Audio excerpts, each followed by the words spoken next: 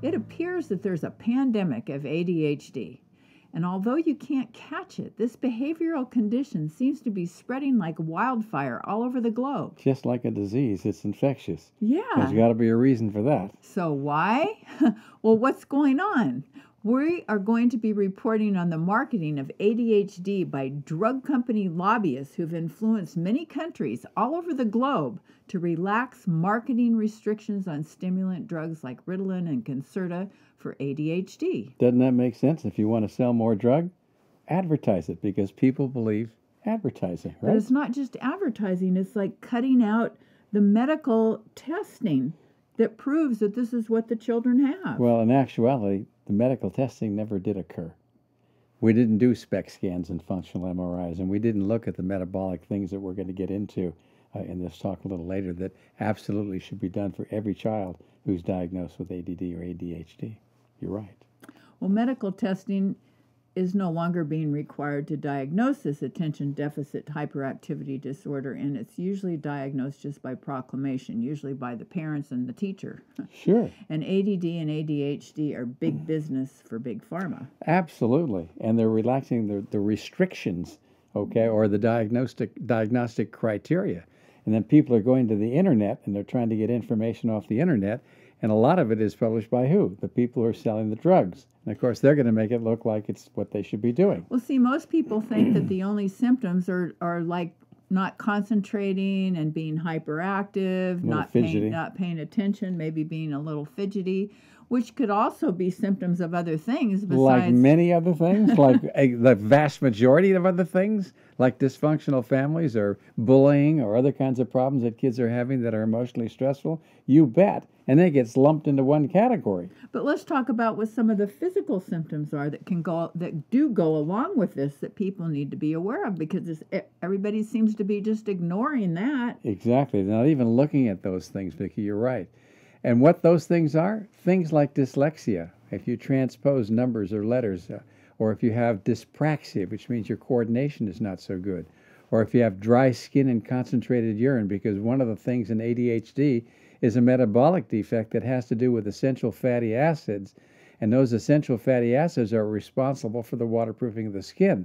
So all those things and go in the package. Night blindness is another Night thing. blindness is another one, absolutely. So you're looking at a whole paradigm here, a whole system that's involved with this thing that's called ADD or ADHD that's often overlooked. And the sad part about a lot of this is that there's a metabolic defect in a lot of children who have this disorder.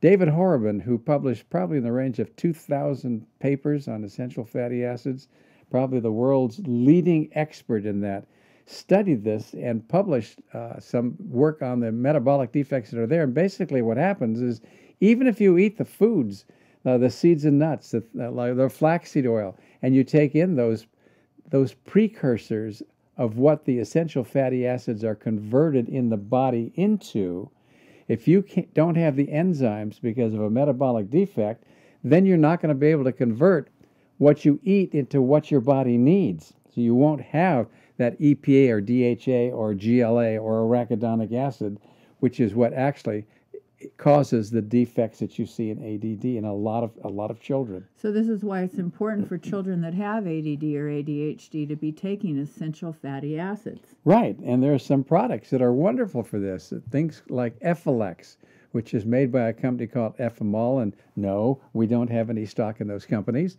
that are very effective for a lot of kids. And you could give it to them for about 3 months and see if there's a change. And if there is, voila, then you don't have to be talking about using things that are stimulants, that come from dexedrine and make you, that are problems in themselves. Well, you have a patient that's our age that's been on it forever. Since he was a child. Because he's addicted to it. He tries to get off of it. He has no chance because he just goes to sleep for the day. He says, I can't function like that. And he's got atrial fibrillation, okay, which is a heart rhythm disturbance that's related to that as well. So it's not like this is innocuous. Some people even have seizures from it. Wow.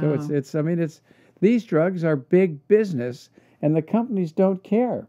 And there's, Well, by not requiring the tests for the diagnosis is just making it easier to sell the drugs. absolutely. And that's what a lot of this just comes right down to. So it's really good to educate yourself about this and to be aware of it and to know about it. Exactly. So that if somebody suggests that your child might have attention deficit hyperactivity disorder or the ADD, that you can go to the doctor and ask to have these tests done, like this functional MRI and the SPECT scan and the essential fatty acid. Exactly. Test. If we had somebody in the family that had that problem, we would insist that those tests be done rather than expose them to these drugs for long periods of time.